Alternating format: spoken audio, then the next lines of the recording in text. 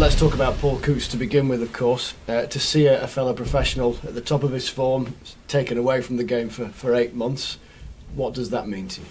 Yeah, gutted. For him individually and for the team. He's a massive part of our team, and he's been on fire this year. And one of the, not main reasons, but a big reason why we're doing so well. A lot of our play goes through him. So we're gutted for him.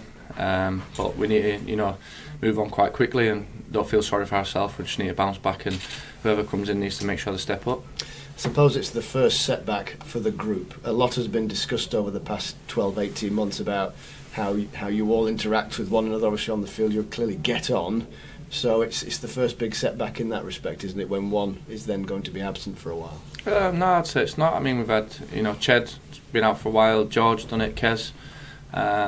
We've bounced back from them, and people have come in and played in positions that they're not used to and done really well. So if that's to continue, that's what will happen. Like I said, we're gutted for him, gutted for the team because he's a big player, but big players have gone out and we've coped with it, so that's what we need to do this time.